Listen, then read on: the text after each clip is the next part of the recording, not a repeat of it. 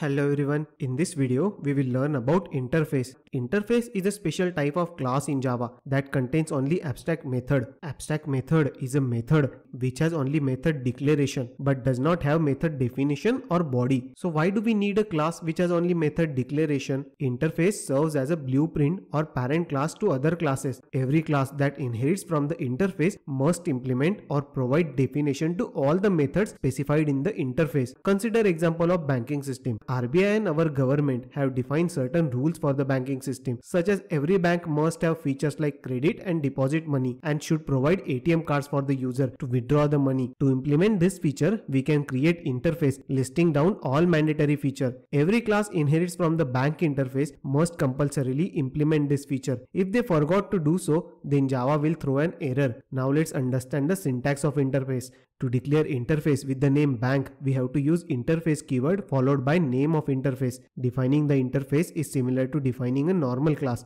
For example, every bank should have credit and deposit feature, so we can declare this function in our interface. Only difference between class and interface is that class can have method declaration as well as method definition, but interface only has method declaration and interface doesn't have method definition. All the child class who will be inheriting from the interface has to provide definition for all this method. So every class inheriting from the bank interface must implement this method. If HDFC is inheriting from the bank class, then it's mandatory for HDFC class to implement the credit and deposit method. Otherwise, Java will throw an compile time error saying that inherited abstract method must be implemented. So if we want to use inheritance on a class, then we will use extend keyword. But if we want to create child class for any parent interface, then we have to use implements keyword. Now let's jump to Eclipse and run this code. First, we have to create interface. To create an interface, we'll right click on package name, then click on new and then select interface.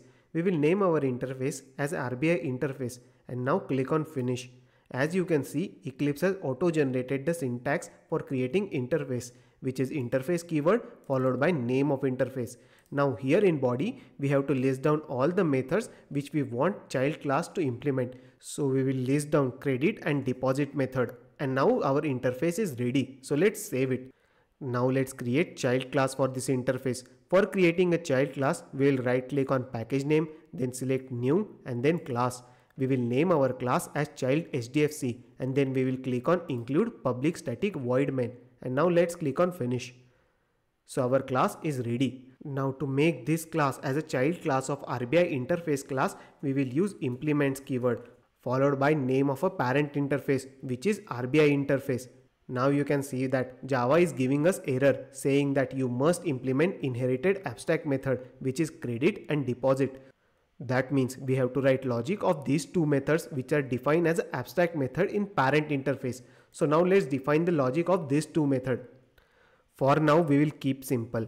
We will only put print statement in both the method. For example, in credit method, we will print that credited amount is amount and then return the true, which indicates that amount is credited successfully. Same thing in deposit, we will print that deposited amount is amount and then return true. Now we have to call this method in main method. So first we will create object of child HDFC class and then call credit method, which indicates that 15 rupees are credited. And now let's call deposit method, which indicates that 10 rupees has been deposited. Now let's save this program and then run it. To run it, we will click on this run icon. As you can see, it says that credited amount is 15 and deposited amount is 10.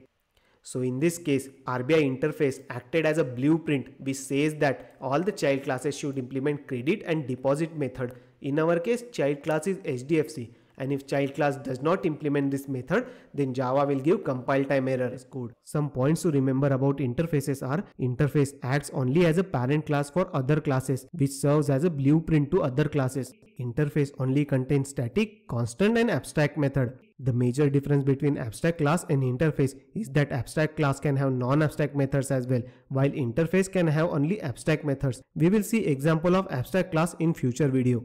Interface are used to implement multiple inheritance in Java. We will see how we can implement multiple inheritance in next video. Fifth point is interface can have default implementation of this method. So child class can use this default implementation in their functionality. That's it for today's video. See you in next video.